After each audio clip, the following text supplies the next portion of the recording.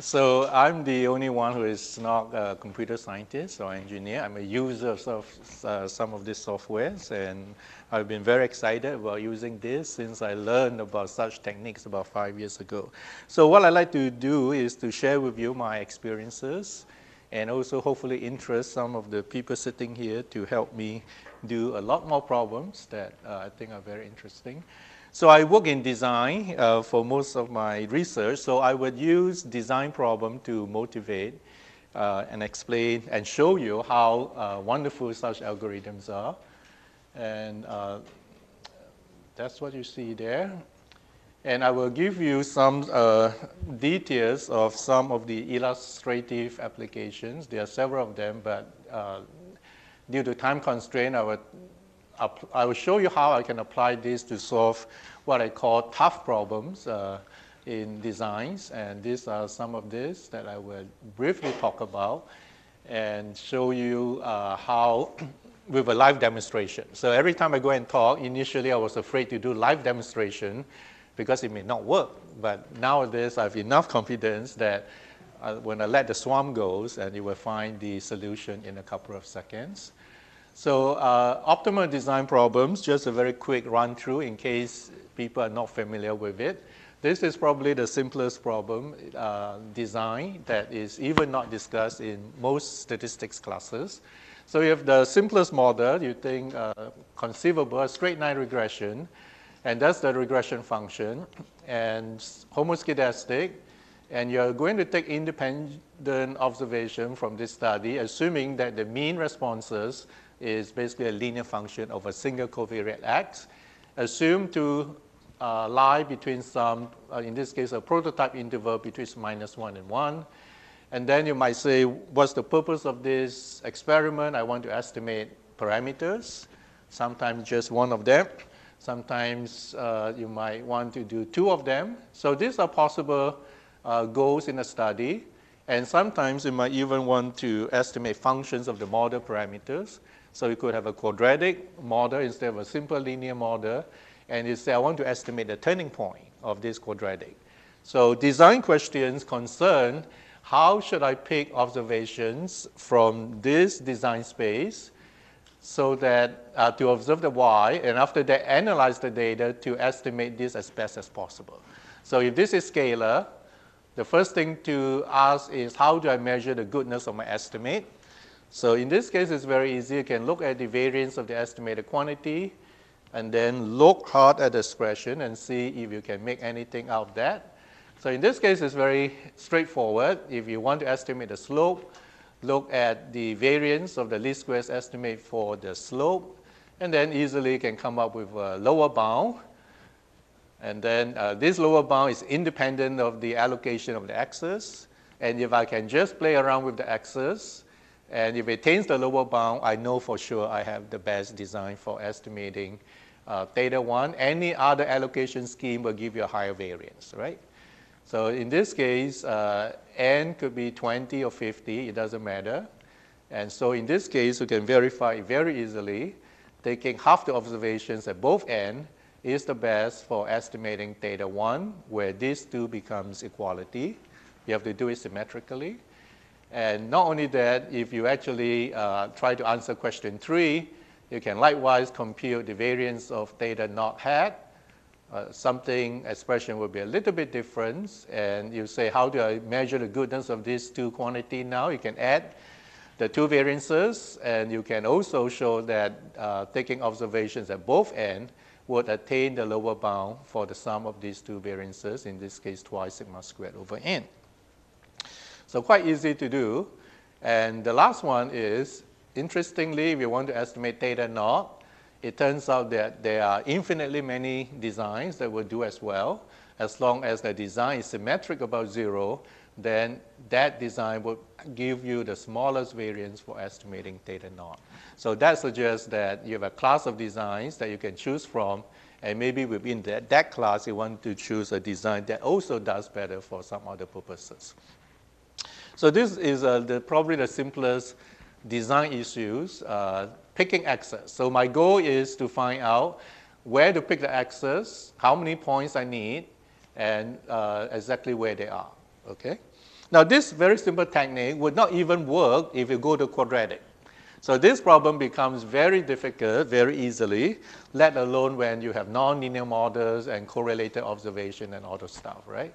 So for quadratic, the solution was only solved in 1984 or 1986 in GRSSB, and even then they have to use quite a lot of mathematics to answer the question, how to allocate the x's to observe the y to estimate the 3 parameters in a quadratic model. So generally what I'm dealing with is you have what we call a design space. You're given this, how I can pick my x's to observe the responses, and I assume a parametric model, and there are unknown parameters in it. And for now, I can assume this, but these are not important assumptions. And then I'm giving a sample size n. I'm not concerned about sample size determination. If I think I can recruit 80 patients for this study, in a dose-response study, how should I allocate different doses to these patients to estimate quantities that I want? So that's the question I addressed, given the design space, model, and the sample size, how best to allocate these endpoints in the design space to observe the responses optimally. So those questions are very difficult. Kiefer comes along in the 1958, and basically he turned this problem into a slightly different one, but then it has a huge payoff in the sense that then it turns into a unified theory for constructing designs. So basically the question here now, he talks about approximate designs. The problem is still I want to find how many points I need, where they are in the design space. But instead of finding how many patients to allocate each of those doses, just tell me the proportion of the total observations to take at each of those points. So basically the problem reduces to finding k, the x1 up to xk, and the proportions of this observation to take at these doses. So to implement this design, you just basically round this thing up so that you have an integer number of observations at this axis and subject to that criterion. Now, the previous problem was to determine the direct number of observations at each of those doses directly. And this is a very, very difficult problem that even defies any sort of a solution right now, a general solution to finding optimal design.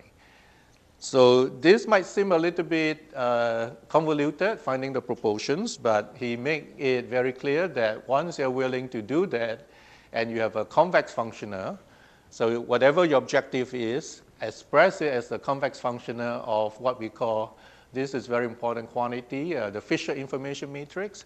So you have a parametric model, you have a likelihood function, and this is what we, in statistics, capture the worth of the design. So you just take the second derivative of the log likelihood function with respect to the data and take the minus of the expectation of that. So it's a matrix that you work with that we want to formulate the goal or the aim of the study as a function of this information matrix. And once you're able to do that, he was able to come up with simple algorithms that find many types of optimal approximate design. And then not only that, he was able to use convex theory and quickly come up with a very easy way to check whether you have the right optimal design. Give me any design, I can tell you whether that's optimal or not. And he used the Fisher derivative of that function. That's what we call sensitivity function. By studying properties of this sensitivity function, you know whether you have the optimal design. And not only that, if the dimension is small, you can draw some pictures and very quickly know whether you have the right answer.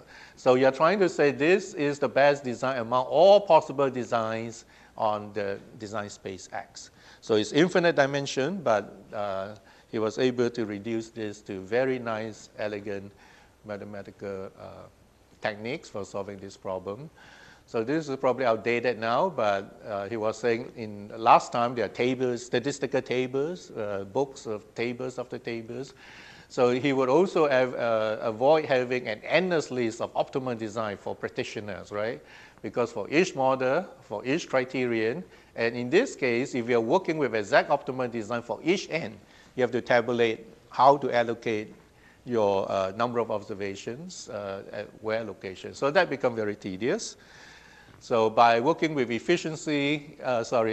approximate designs, you have these advantages, including if I find out this design is not optimum, when I apply what we call the equivalence theorem, I can also tell you how far it is from the optimum without knowing where the optimum is.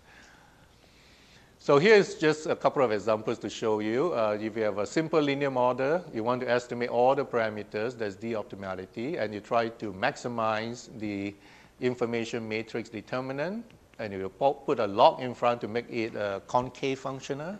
So it's almost same like convex. And then very quickly you find that the optimal allocation is half-half. If it's quadratic, it's equally spread between these 3 points. Now, in those response studies, you have other objectives. You cannot give a dose higher than what you deem is the safety limit. But you can certainly infer what I would get as a mean response if I give it a higher dose. So in this case, if Z is outside this design space, that's what we call extrapolation design. So for the simple linear model, you will have to unequally assign more proportion to the dose near 1. And the rest at -1, and this is what you would do when you have a quadratic model. So far things are easy because those are linear models, and remember these are functions of the Fisher information matrix, which will contain parameters if you go to nonlinear models. So if the mean function cannot be written in terms of the model parameters in a linear fashion, that complicates the situation a lot more. And that's typically what we see in practice. So let's look at one typical example. So the logistic models is probably what many of you have seen before. We know how to analyze logistic models. But if I ask you, how would you actually take observations from, let's say, this interval so that you can have your best estimate for theta 1 and theta 2? So best here meaning that if you do the confidence ellipsoid for theta 1, theta 2, you are guaranteed to have the smallest area for the confidence ellipsoid, right? Just like if you're only interested in estimating one parameter, then you are assured by picking the points cleverly or optimally, you are guaranteed the confidence interval for that parameter is the shortest possible. So what do you think this result is? So this is parametric, so you can compute the Fisher information matrix and calculate the, play with the scheme and see what allocation scheme would optimize the determinant of the information matrix. It turns out this is the solution as reported in this thesis. So what this suggests is, well, this is a relatively simple problem. So first of all, to implement such design, I need to know roughly what these values are, even though I'm trying to estimate them. So these are called locally optimal design. My design depends on my best guess what these two parameters are.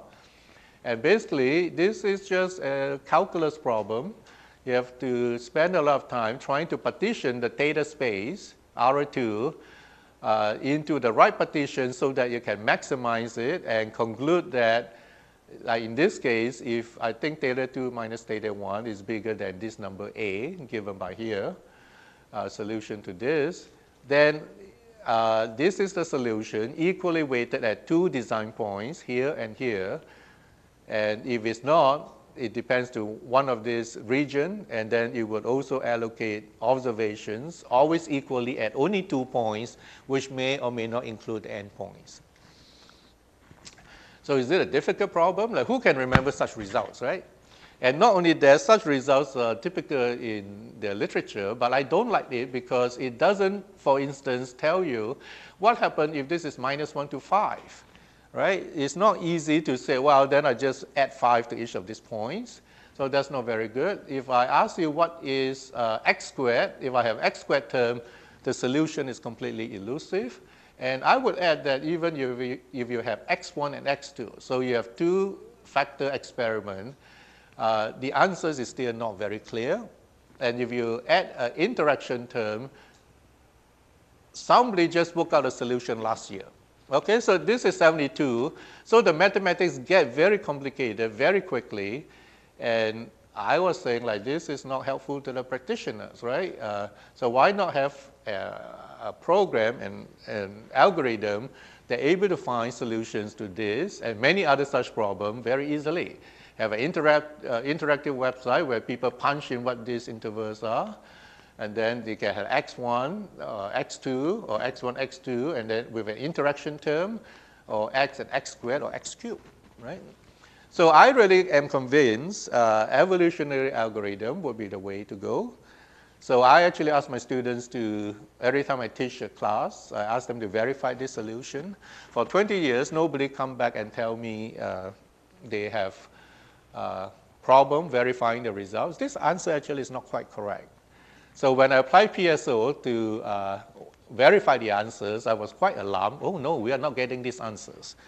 But was very happy to know that actually somebody pointed out this solution is not correct. And you see, it takes so many years, right? 17 years for somebody to point to, it's not what, 25 years for somebody to point out that answer is not wrong, it's not correct. So PSO will find the right answer, which agree with the published result in a couple of seconds, okay? Okay, so you can actually make the problem more difficult, like instead of finding what we call locally optimal design, a single best guess for the two parameters, you might be able to say, well, I think theta naught lies between 1 and 2, and theta 1 lies between -1 and 2, or something like this. So in that case, you have a harder problem because there are lots of possibility for the true values of theta naught, theta 1. So you have to come up with a criterion to reflect what you want to do. So here's one possible in terms of a minimax or maximum design, depending how you frame it. So here you can say, well, this might be a good design. I am looking for the theta which give me the worst efficiency of the design. So I'm trying to find a design that minimizes the worst efficiency that could arise, irrespective of which theta in the two intervals is the correct value. So I do not know of any algorithm that actually solve this kind of problem.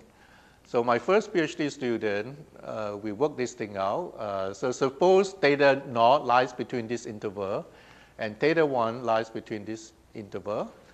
And the only tool we had at that time is the equivalence theorem. And you can see that if you run any algorithm, the algorithm that we know or people use actually works for linear models. So the only tool is the equivalence theorem, and this is actually found by Mathematica. So this was a long time ago, and I didn't know any of this evolutionary algorithm. And the problem is, for this such problem, what is the optimal design? The first question is, how many points do I need? So if you guess wrongly, maybe it's 2 points or 3 points, you will never get it to work.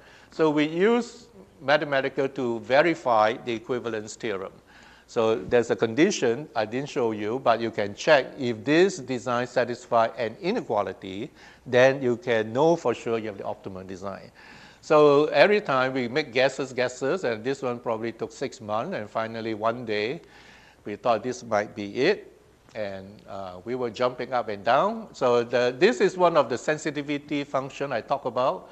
So if you found the optimal design, it should be bounded above by 0. You can standardize it by 0. And then there are so many peaks that must coincide with the location where the support points are. So if you go back here, so this is where you can see at these points, we have a peak in that plot. So once you have the plot that you're looking for, you know you have the right answer. But other than that, it's just keep on guessing and guessing. And in fact, this is the first problem I apply. I send it to the computer scientists. If you think this algorithm is so good, can you find the optimal design for this, right? So they implemented the algorithm. And I was shocked that you can find it in a few seconds, literally. Okay, moving along, why using nature-inspired metaheuristic algorithm? Many of those don't require you to discretize the design space. And for high-dimensional problems, that's not a feasible thing to do if you just have how many covariates here, right? Number of equally spaced, I have 10 covariates. And even you discretize each factor by 7 equally spaced points, that's how much time it takes in a relatively decent computer to generate the grid, let alone do any function evaluations. So if you're trying to solve problems like this with 5 or 6 factors, I don't think that would work by just doing discretization. So that's a common technique to do, and many of the state-of-the-art algorithms in statistics, in design, use them. Multiplicative algorithm or cocktail-based algorithm. So there's a so-called state-of-the-art algorithm based on Fedorov algorithm that published in JASA. All these need the space to be discretized. And then not only that, for Bayesian optimal designs, where you have to do integration, most of the literature assumes you have independent uniform prior, which is not realistic. And what I learned is even if you change this interval slightly or not slightly, the algorithm works fine in this interval, but when you change this, even with k equals to 1, the algorithm that worked previously doesn't work, suggesting there are all these scaling issues that are not well discussed in the literature. So in other words, high dimensional problems give you problems that you may not be have been thinking about. So I get a chance to work with engineers who always use mathematical programming, semi-definite programming, semi-infinite programming. But again, all those techniques also require that the space be discretized. Okay? So all this suggests that let's look for other kind of algorithms. I put this slide here by Rod Litter from University of Michigan, Department of Biostat. So this is what he talked about in one of the Fisher Lecture Award lecture, I think a few years ago, where he basically talked about mathematics 3, meaning that in statistics, there are still this very uncomfortable relationship between mathematics and statistics. And many of the papers was like, you need to do a lot of math. And basically his message was, let's hold back a bit. You can do very good statistics work without doing a lot of math.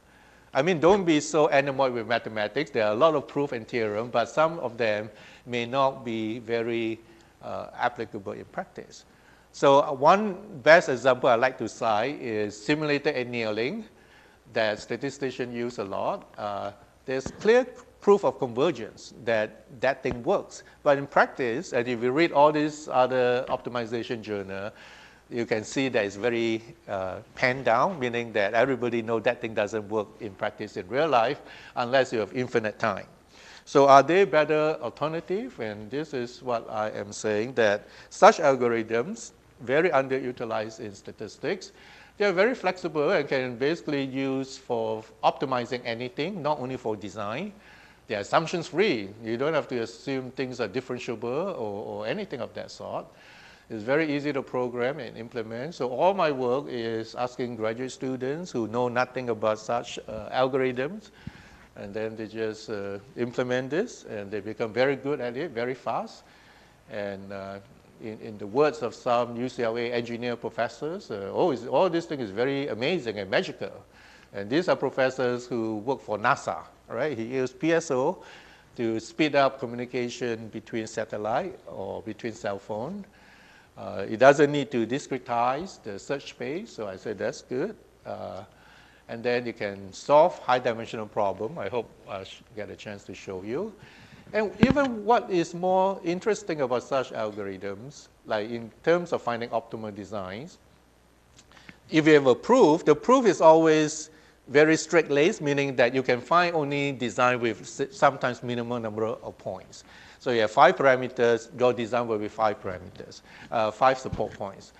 With such algorithms, because it's stochastic, so they can actually find you optimal design with different number of support points, which can be very helpful, because sometimes you don't want to use designs that you cannot check for model adequacy. And then, of course, sometimes you have singular design, meaning that, for instance, if you want to estimate the turning point in a nonlinear model, sometimes you have 5 parameters, but the optimal design has only 3 points. So in which case, the Fisher information matrix is singular, and you cannot work with the regular inverse. So the current algorithm will get stuck, right? It has to fudge around with the G inverse. But again, with PSO, it just solves it all the same with no extra problem. So my take now is if you really only depend on solving the problem analytically using mathematics, that can be a bit limiting, especially for real complex problem where it is quite impossible to solve it analytically. So I think using this kind of algorithm can be very helpful. And I'll show you that even if you are so interested in analytic derivation, with PSO, it can run, and after a few times, you really, first of all, know that how many support points is needed and where they are. So from then, you can use math, and working with the sensitivity function, you can actually come up with closed form solutions for complicated problems like standardized maximum. So these two papers, I didn't hear anyone mention in this workshop, but it's two of my favorites, where this author really spent a lot of time and systematically combed huge databases, Google and whatnot you have, and basically explain or try to explain why this metaheuristic algorithm, nature-inspired, and if you read this, there are all these graph tables, histogram, and that shows you is dominating the optimizing literature. Even in academia, where it's traditionally obsessed with proof and integer programming, quadratic programming. So by far, this class of algorithm has dominated the optimization world. He also showed that the US government, in terms of patents awards, it is a huge percentage, almost invariably go to people working with this. Because I think that's what, in the real world, people have to resort to such algorithms to get good ideas what the solution might be. So as I say, they have, it's clear knowledge among people working in this area. This thing can work well for hundreds or thousands of variables. And in this forward that I came across, they say in the next decade, we are going to see how well this works when you have millions or billions of variables to optimize. So what are these things? Well, that's what you see in Wikipedia. And if you have worked with genetic algorithms or simulated annealing, it does what it says here. It's generated a swarm, candidate solution, and it will just iterate, finding the best fitness function as it goes along. Something stochastic along the way so that it won't stuck in the local optimum. It doesn't guarantee the solution will be optimum, but then if you run this, that's what the literature say, and that's what I was very convinced of. Very quickly, you find if it's not the optimum solution, something very close to the optimum. So there are many such algorithms. I just focus on nature-inspired, and this is a particular class that I work with the most. So this is, you saw this picture, I think, yesterday. So you look at this, and can we learn something from how the birds fly or how the fish do what it does to defend a whale going to attack them? And it always amazes me, there's always no compelling theory behind this, at least up to now. And typically, all these algorithms are defined by one or two very simple equations. That's why it's very easy to implement. So in this case, what we have here is the velocity for which the ith particle flies to the current position xi. And then by that time, he has some perception where the best optimum is. And he or she communicates with the rest of the flock and come to a conclusion that's the global optimum. So imagine they are looking for food on the ground. Each bird has their own perception where the food is, and then communicate with the rest of the flock. Each of them has their own perception of where the food is, and then they discuss and come up with this global optimum. So it flies basically with a certain velocity in the direction of the global optimum, and they are not willing to give up where they think the local optimum is. And then with these two simple equations and some stochastic elements, so beta 1, beta 2 are stochastic elements to make it random. And then there are some flock characteristics, C1, C2, suggest how communicative the birds are, how smart the birds are, and stuff like that. And then there's an inertial element telling how they are lazy or how they modulate, things like that. So with all these algorithms, they always have tuning parameters, and one big problem may be that you don't know what these values to input. So I think one reason why PSO seems to be popular is that these two default values seem to really work well. So constantly reported by other researchers, and I find it to work amazingly well, except for one case. So very easy to implement, and once you implement this, let it run, and you will converge to what you are looking for. So not to say PSO is the only one, there are zillions of them. So here's just one sample of other nature-inspired metaheuristic algorithm. Those in red is what I understand from the literature are very competitive with PSO. And I have some experience, no, not too much with this, but with this. So there are a lot of research you need to do, and some of these are more targeted to certain type of problems. So cuckoo bird is something that is interesting. The story doesn't make sense at all, but it actually works amazingly well. So what's the story? What do you know about a cuckoo's bird? Well, it can sing very well. The sound is nice, but it turns out in nature, as I learned it, I don't know anything about it, but it's a very lazy mother, right? It lays the egg and it never wants to look after the eggs. So what the mother cuckoo does, take the egg, goes around, and there's another type of bird that just looks like a cuckoo. So you look at the nest of this other bird and then put the eggs inside the nest and hope that the host bird will take care of its own eggs, right? And then the way this thing works, the birds have to move according to a Levis distribution. So maybe you can tell us what this Levis distribution has to do with this. And then there's a probability of being discovered that this egg is not mine, and then the host bird will kick out the cuckoo's egg. That's the story. So somehow you implement the equation, it really works beautiful. So it's a lot of intrigue and mystery. But, so this is a guy that actually, as somebody already noted, he's quite an authority in this area in engineering using these algorithms. So this is something I wrote in 2008, and then he felt compelled to publish less than 2 years later on another update because this field is so dynamic, explosive, and so exciting. So you can get this book at Amazon.com for about $16, $18. So some of my work based on evolutionary algorithm is what you see here, different type of problem.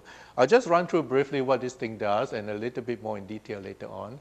So this is the work where my PhD student published in Sukenten's journal, right? Wow. So I was very proud because it's a non-statistical journal, and then it seems to work. So they all tackle very different problems. So this is just actually illustrating different kind of problems that this algorithm can solve very well. So they are like compartmental models, logistic models, and survival models. So all these things work very easily. And then this one is solving minimax problem, the one I described before. So again, this thing can solve more complicated problem than I discussed earlier on using just PSO. And this one's for mixture models. Now those are in red are a bit different. Those are exact optimal design. So you see, like it's not restricted to one type of design. So this is based on Chen Qing Sui. You know, he works in all this supersaturated design. And by and large, they work as best as they can, but only up to small number of factors.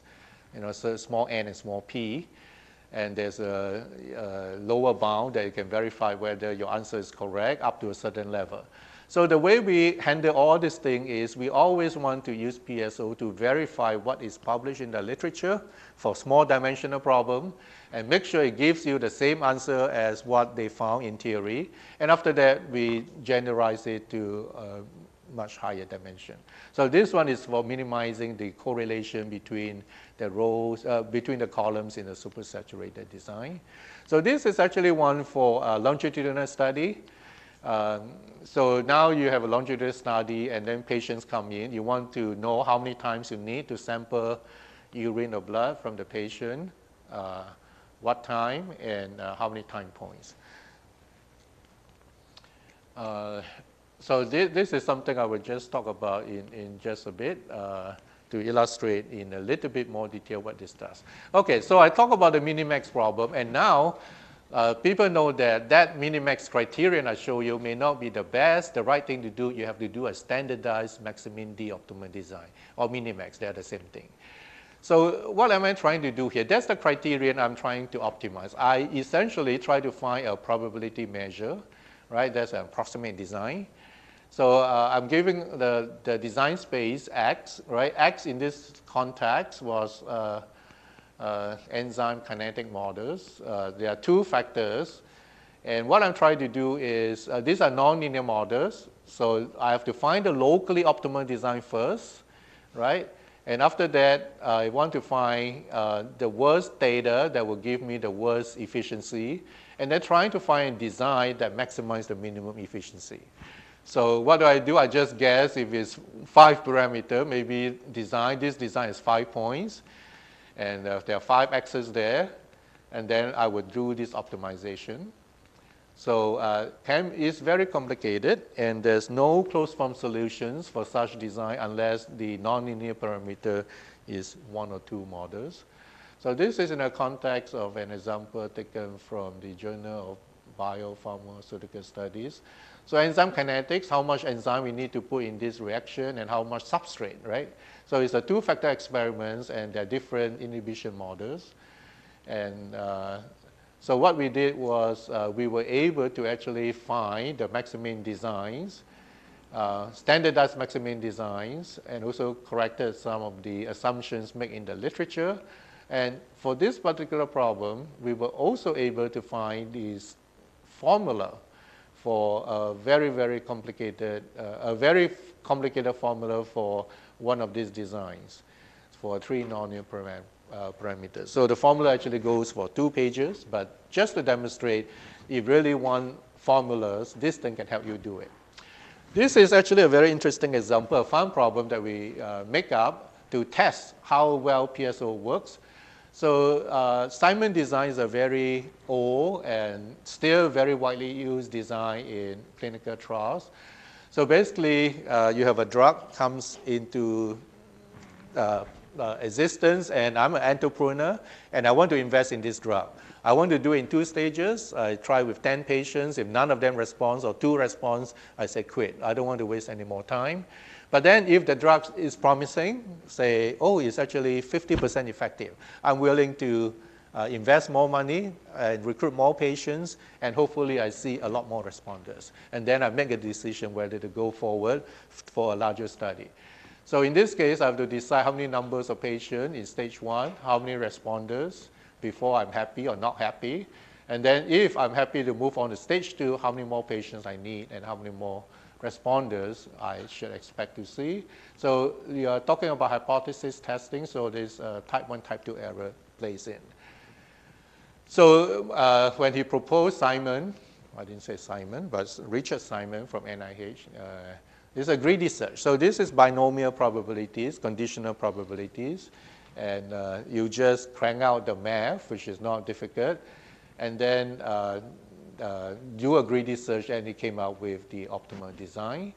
So many years later, Ling and Shi basically commented on this formulation. It's easy to say, if I have 2 out of 10, then forget it, right? But where is this P1 coming from?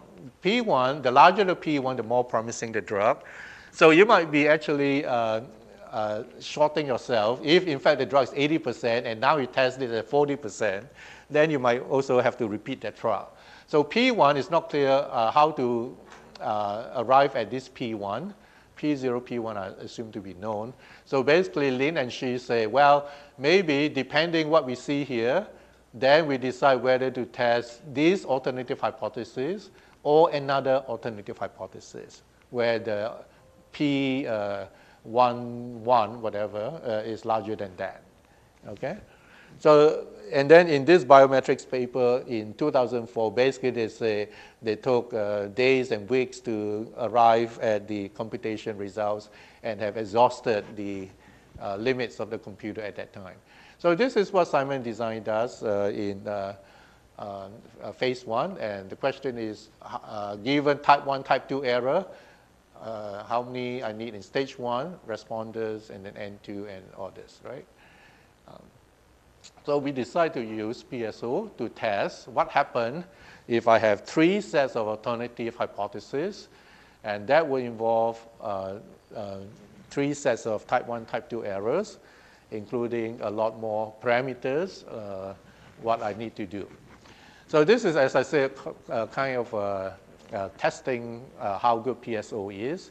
But when you do that, it will show that actually there are 10 positive integer that you need to optimize. And it's a constraint optimization problem because clearly you cannot have more responders in the second stage than number recruited in the second stage. So these are all integer value problem, and the extension is quite straightforward if you are familiar with the calculation conditional probabilities. And it turns out the straight PSO actually doesn't work, but if my co-author quite good at this, but if you modified it and fine-tune it enough, it was able to deliver the results. I'm not going to show you tables. But now, here's another problem that illustrates when theory fails, PSO always helps. So somebody constructed optimal design for, in this case, I think it's a Poisson or logistic models. Anyway, it's a GLM. And the results was that when you have some continuous factors and some discrete factors, their algorithm, there was theory to find out what's the optimal design. One assumption they make was one of these continuous factors has to be unbounded. So it must take on any values. So this is the solution. And then we apply PSO and make this unbounded enough to reflect the theory of the problem that they tackle. And that's, you see, the optimal design here is equally weighted at 4 points. So you can argue whether this is better than that. But my point is, if this is actually bounded, so if the last factor is also bounded, say, between -2 and 2, so this is not implementable because this is outside the design space. So what is the optimal design? So if you apply PSO, as I say, this is up to you to input, right? So PSO comes back with this result, right? So if you are having this interval for the last continuous factor, so you have a bit more design points, and then this is the optimal solution that you can verify using sensitivity function is the right answer. So it's a very flexible tool and can answer questions that when theory fails. Okay, so let's skip this. Now I'm going to give you a demonstration, so I want to just set up the background for this. Many experiments have multiple objectives, and some are more important than others. And what you want to do is to find design that can give you more efficiencies for the more important criterion. So when you have 2 objectives, it's relatively easy to do. That was the main message here. And then somebody, Clyde and Challenger, extended it to nonlinear models and multiple objectives. So the theory is actually worked out, but in practice, it's still very difficult to do. So let me show you. No, at that time, no. At this time, it's not PSO. We were working with toy examples. So this is published in JASA. We have simple versus quadratic and all those things. So you're using some PSO to find this thing. Standard optimization, dual objective. Yeah, dual objective. So doing some standard optimization. some standard, actually, well, you'll see in the next few slides, it's actually quite easy to do when you have only 2 objectives. So that you can formulate still under convex criteria. And it's easy to say the more important one, I make sure it's small enough. And subject to that requirement, I want to make the second criterion as small as possible. So that is actually very, very intuitive. But then a simple problem might be just, well, let's combine these 2 criterion. A convex combination of 2 convex functional is still convex. So essentially, I have 1 objective. So for each lambda, I would just find the optimal design that would optimize this. So that's very doable. So this is what we call compound optimal design. For each lambda, find a design that optimizes this. And then it turns out there's a direct relationship between the two, though not very obvious. So that's the problem you want to solve, but what happens is you solve this easier problem and find out what's the relationship between lambda and C. So for two objectives, it's very easy to do. You just do an efficiency plot. You plot the efficiency of the compound optimal design across all these lambda, and from there you deduce what is the C that you have. Then you look at the lambda that will give you that solution. Okay? So two objectives, relatively easy, and when you do the efficiency plot, it always looks like this. One's going up, the other coming down, suggesting you have to give up of one criterion to get a gain in the other, right? So if you have always like this, so if they're very steep, that suggests the two criteria is very competitive.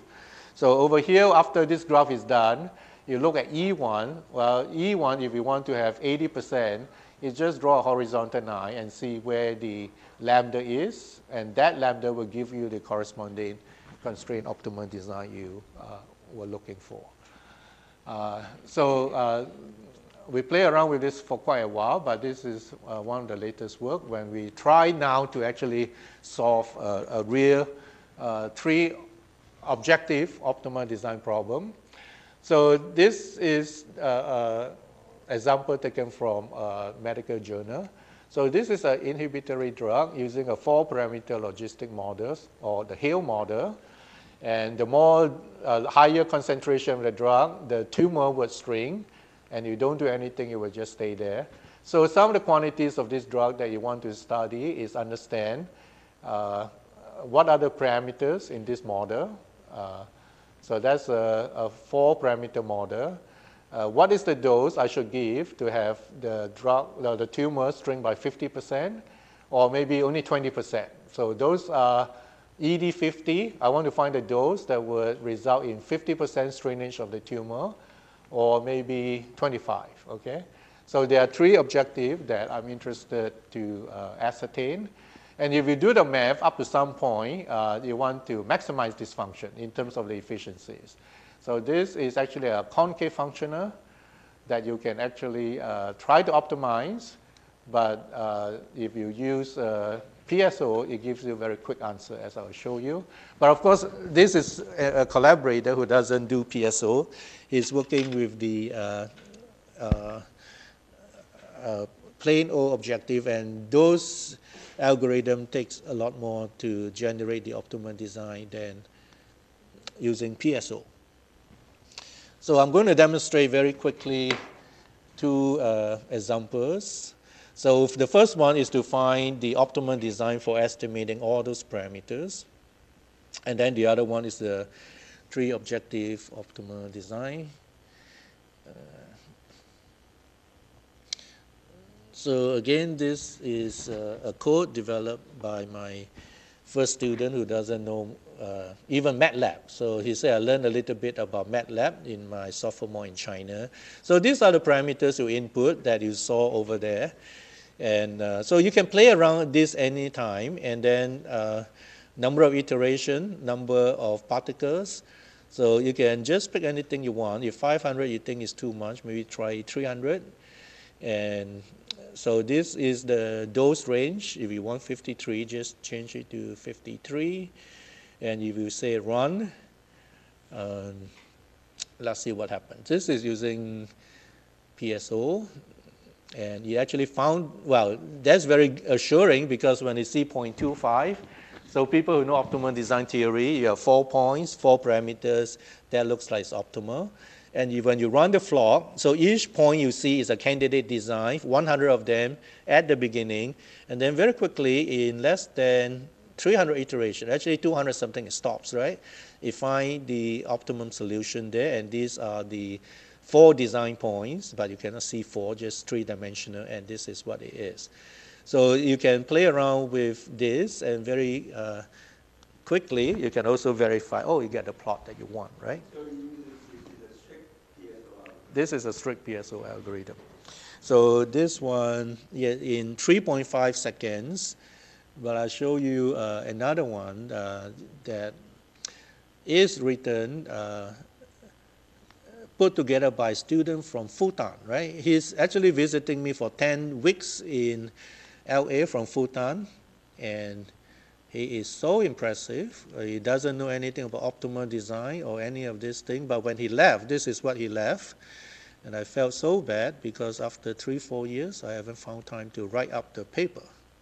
So currently he's in biostatistics, doing his PhD in Johns Hopkins University. So this is what he left me with. Oops, sorry.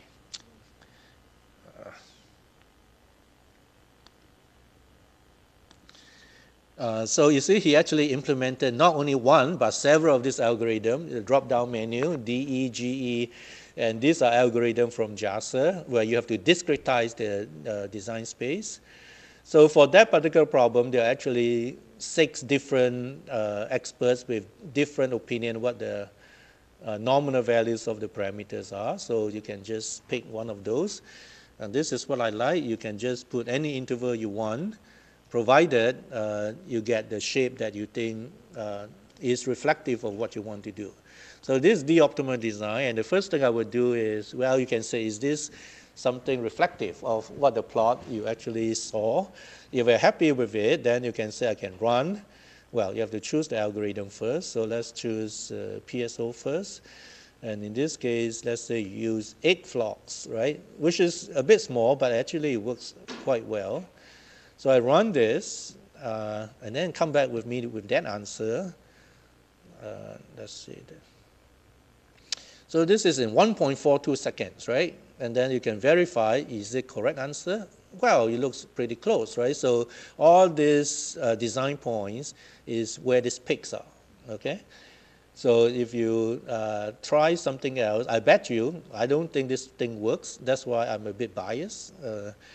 I play this enough. I know which one outperform each other. So with GA, you say it comes with something like this, and then you see that is that optimal. So in this case, is not too bad, but most of the time you can see it actually give you much worse answer than this. So I show you a compound optimal design. So these are the lambda weights. Let's say -2 and -5. So now I want a compound optimal design, and I can use genetic, or let's say cuckoos, right? Let's use cuckoos algorithm, and I run this. So that is the answer. Is that correct?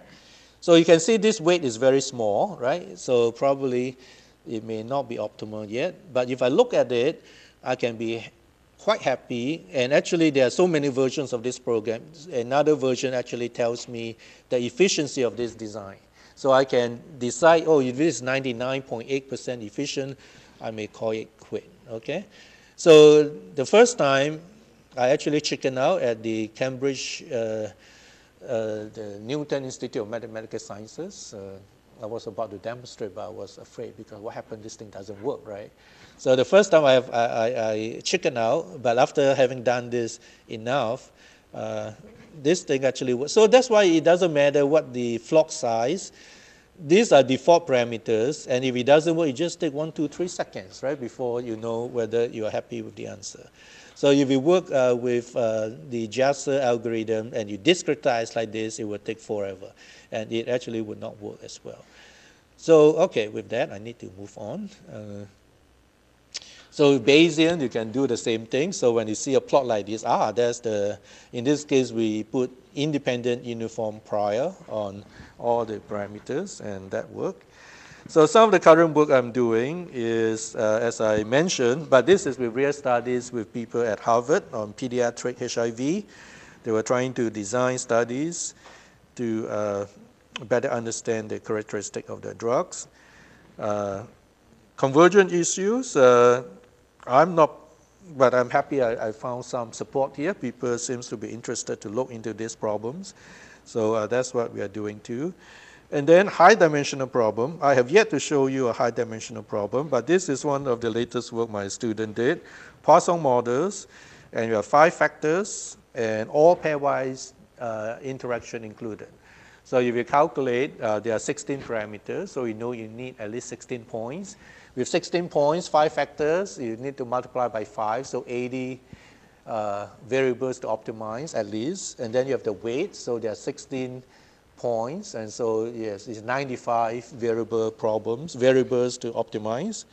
And you actually never know whether that works, because who tells you it's minimally supported, right? So maybe it needs 25 points, in which case the number of variables they need to optimize goes up very quickly. But here's one optimal design he found. But actually, after all the work, I'm actually a bit disappointed. It's very challenging to find this thing. But then, as with another work, you can see all the weights are very small, suggesting that these things are not actually implementable if the sample size is small. So if you have only, let's say, 100 observations for this study, you might take up, only one observation here, or sometimes half the observation somewhere else. So the weights are small, but that you can show is actually the optimal design. And how do you do that? So this is another student did this. MATLAB is very incredible. So how do you actually verify a sensitivity function with 5 variables actually have the shape you want? So you can do something like this for smaller dimension in MATLAB. It looks good, but actually it's a nice picture, but you won't place too much trust in it, right? Especially when this thing is very large, it can be very misleading. But the very interesting way that MATLAB can help is as follows. So with 5 dimension, 5 axes, and you cannot draw the sensitivity function because it's a 6-dimensional plot, right? We can not appreciate it visually. So we discretize the design space, so equally spaced. So basically end up with a design space with, let's say, 5,000 points or even more than that. And then you just arbitrarily number them from 1 up to 5,000. And then you plot the fitness function or the criterion value versus this 5,000 grid points, which doesn't have any meaning because there's no ordering, right? You cannot say this grid point is smaller than the other. So you plot this and you look at this plot, is that optimal?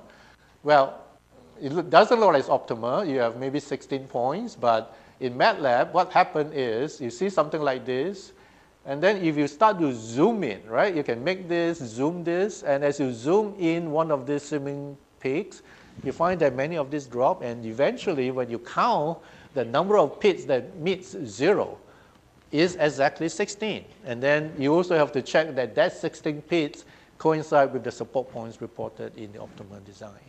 So that I thought is, I don't know how else to do this, but I thought that was interesting.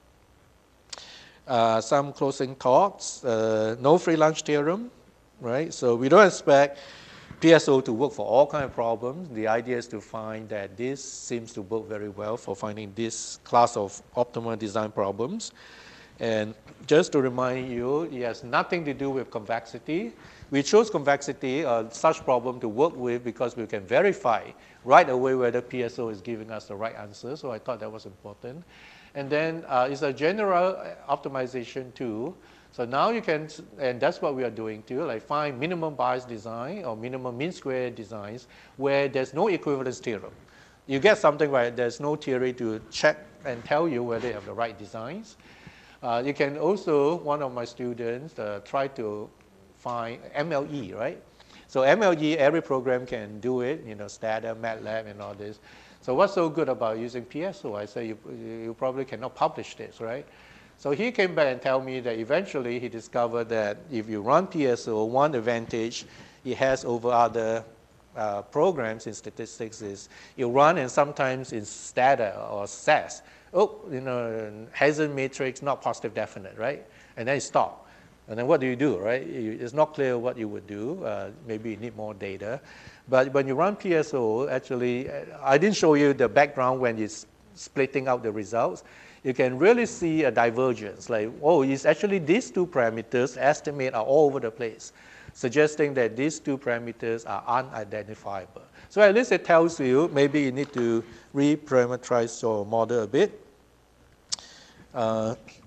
And right now we are doing some hybridization with actually exact methods like interior point and genetic. Do they work better and whatnot? Okay, so I think my time is a bit up, but this is also interesting too for PSO. At first, I didn't see how it relates to solving equations. So solving a system of complex nonlinear equations can be computationally problematic. So if you have PSO, all you have to do is to, rewrite it as try to minimize a function like this. And when you minimize that, you actually find a solution to the set of nonlinear equations you're looking for. So there are different ways of doing it, but it all suggests that, to me, PSO and other such algorithms are very flexible and very helpful. Okay, I'm going to skip this and just jump to the last slide. There are, of course, also algorithms based on human behavior. So this is a student who wrote to me from Germany, and he wanted me to help him. And what he used was this ICA, which is based on human history, right? How, for instance, China. So empire conquer another, and then so colonization, and you have the imperialists and the victims. So story doesn't make sense, but again, this thing works wonderful. So I suggest for faculty, try to incorporate engineering and computer science classes into your curriculum. I think they're all very helpful. I'm glad that I was able to convince my department just last year so we require a third field to finish PhD in biostat. So typically people do biostat, and then a second field is epidemiology or whatnot. And in addition, they need to take graduate classes in a third field, like epidemiology or education psychology, something that you can apply biostat to. And then I make my students take all these optimization classes from engineering, and that don't count. So I don't think that was fair, and nowadays I think it's very important. So I'm able to convince them. That's what I'm happy with. So very good. Okay, thank you, and I hope I actually interest some people to work on some of these problems.